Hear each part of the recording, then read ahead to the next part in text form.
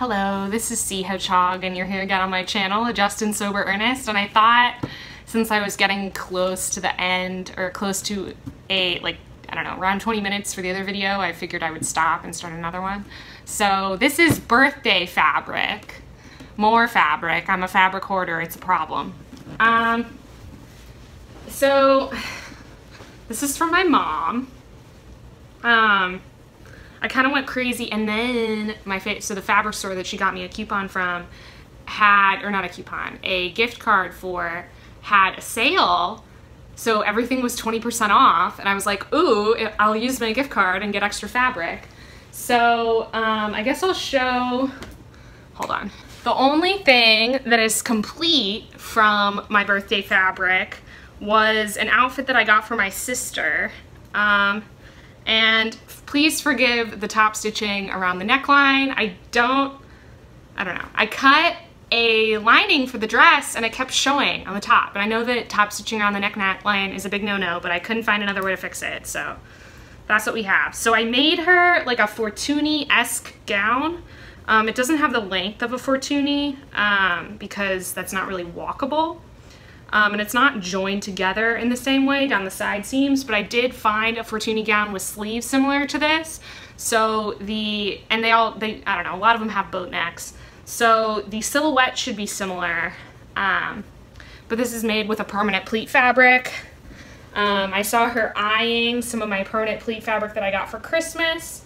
The fabric that I made the pants out of was one of them, and this is her favorite color. So I made her a dress. So there's the bottom, here's the top. The cool thing about it is I didn't want to use beads up the side, so like the side seams are just sewn. But I did want to do something like the Fortuny dresses on the sleeves. So I decided to use these little triangle, whatever, to give more of a Greek look. My sister, the only place she's ever traveled out of the country has been to Greece and Italy, so I figured that I'd give her a dress with that aesthetic, somewhat. So that's what we ended up with. It's got, I don't want to try it on because it's not mine, but it's got, like, I don't know, like a nice, like, flower petal-y sleeves. A big thing with her is she doesn't like when things are baggy, so continuing these little triangle shaped beads down the sleeves so that they hug to her arm was kind of necessary. I remember when I was younger, she would have these episodes where she'd just throw an absolute fit if she was wearing something she didn't want to wear. So she didn't like buttons down her front, she didn't like lace at the top of her socks or collars on her shirts, or did I say tights? And then she didn't like bagginess in like her pant legs or her sleeves.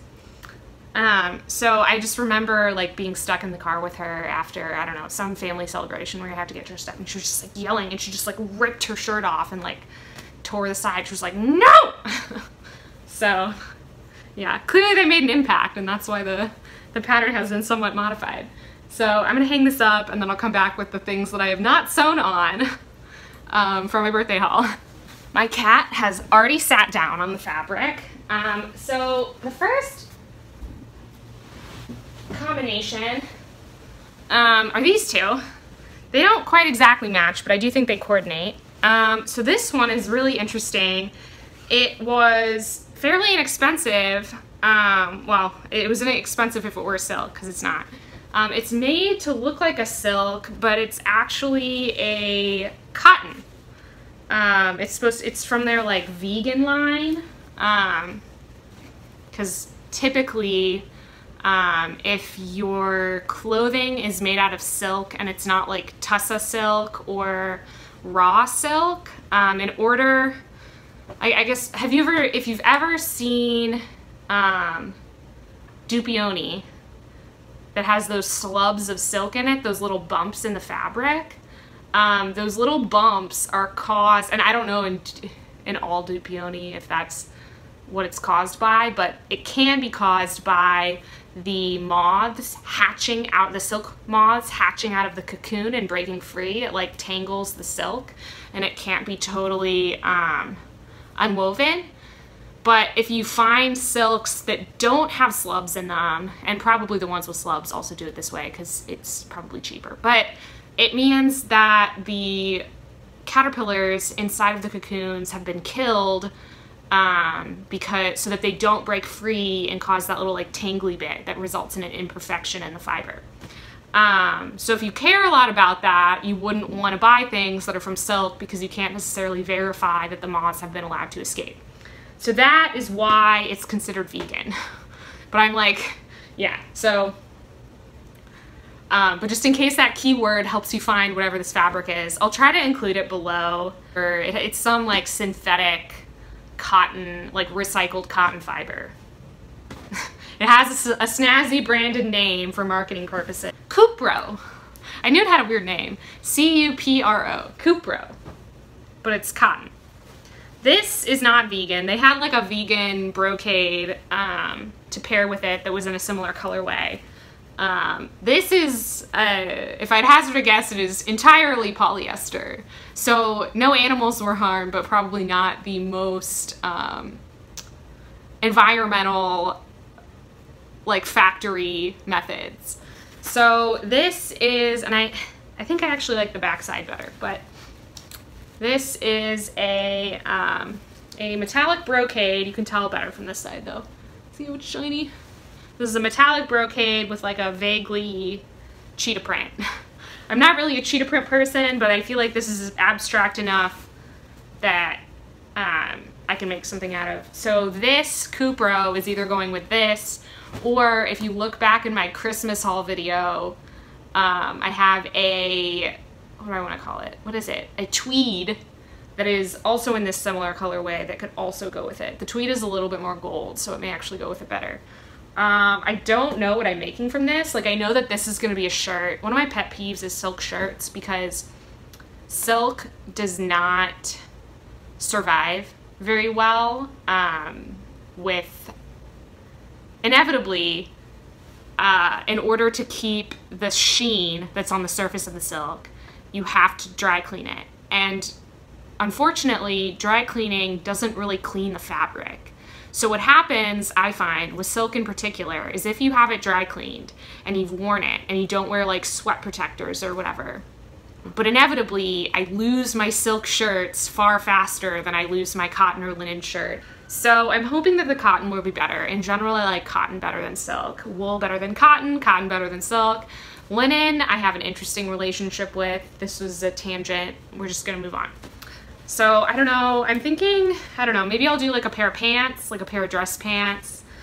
I think I've said in another video I'm not really a skirt person, so although this like calls to be made into a skirt, I probably wouldn't wear it, so that's probably a bad idea. And then I also got this pair. I got more of my favorite, I think this is like a flanneled selvage shirting. It's got that red line and it's got that clean selvage. And then this is the heaviest denim I've ever been able to find in a store. I generally buy online, but this is incredible. It's just like super heavy. I don't think it's quite as heavy as my 20 ounce that I found online once, but it's pretty heavy. It's also, my 20 ounce took like 3 washes before it was wearable, 5 washes before it was comfortable, and has now just started to reach the like flannel stage where it feel like the surface of the denim has become soft and comfortable. Like I enjoy putting it on. This one seems to have has already been like flanneled somewhat on the inside, so it will probably be more comfortable when I put it on immediately. I don't know.